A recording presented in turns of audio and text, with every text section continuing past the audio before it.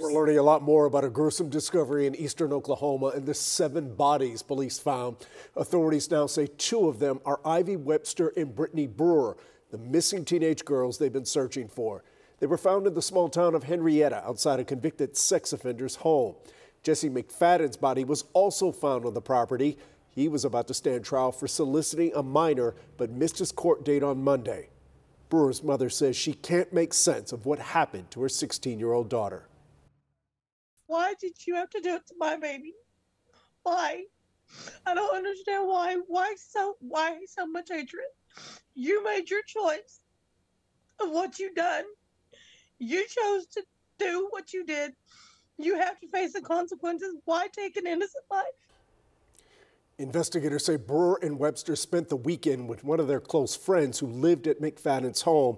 We are still waiting for authorities to identify the other 4 victims, but the sheriff says they're all from the same family.